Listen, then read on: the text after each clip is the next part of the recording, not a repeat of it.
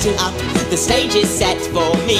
Terribly excited, aren't we? Oh, gorgeous. We've heard wonderful things about it. Seeing it like develop over the years, that I think it's incredible that it's here on the West End. It's been a long time coming, and yeah, writing the songs with Rob was just the best thing ever. I can't tell you how excited I am. Like, my heart's bursting with pride. I'm so happy for them that they've got this platform to sort of like tell their own story. There's just something so beautiful about the acceptance of them and just everything that they embody as a person. Queer stories should be positive, they should be celebratory, because all too often they can be quite the opposite, and people assume that that's the way it always is, and that's not true. There's always some young person that's watching it that may still be discovering themselves. So these kind of shows are so important for that reason. Everybody needs to see it. It's just beautiful. Incredible. I've never laughed and cried so much. Being the kids in the living rooms, putting on the show to our parents, it's just so magical to see that there's a whole community. That was the most powerful, beautiful, gut-wrenching, heartbreaking,